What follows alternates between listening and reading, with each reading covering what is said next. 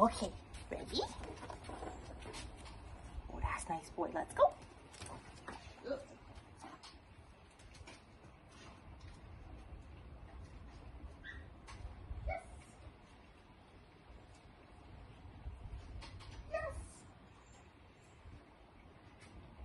Drop it?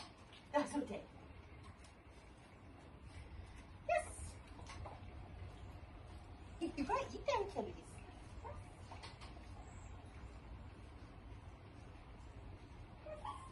Oh, you dropped it.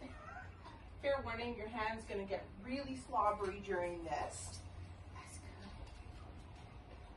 good. So for Geordie right now, I'm just using his breakfast kibby. We're in really low distraction. And we're gonna feed him about every 3 to 4 steps. I keep it really consistent to keep him engaged. If I'm gonna go somewhere more exciting, then I'm gonna use a higher value treat like some freeze-dried beef liver or some of the Zook's treats. Yes. And I'm just gonna, oh, here we go, good boy. You're a big klutz, aren't you? Good job. I'm just feeding him right down the seam of my pants because that's where I want his position to be. Yes. That's really good. When he's going ahead, he's really got this figured out that as soon as he feels that leash tension, he's going to look back. Oh, I'm sorry, handsome. There you go.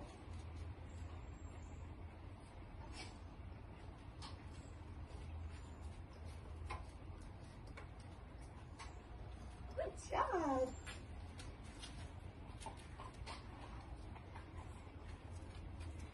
Are you ready to take this to a park soon?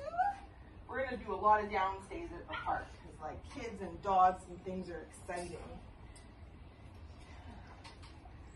That's good. Yes. Good job. There we go. Oh. So all of the squeaking inside right now, so you can hear that. He's getting a little excited and wanting to charge towards the door, but that's okay. We'll just keep putting it back in position and try again.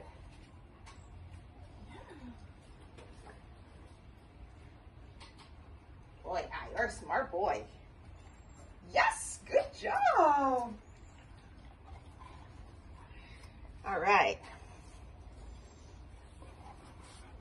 Oh, that's nice. Good job, handsome.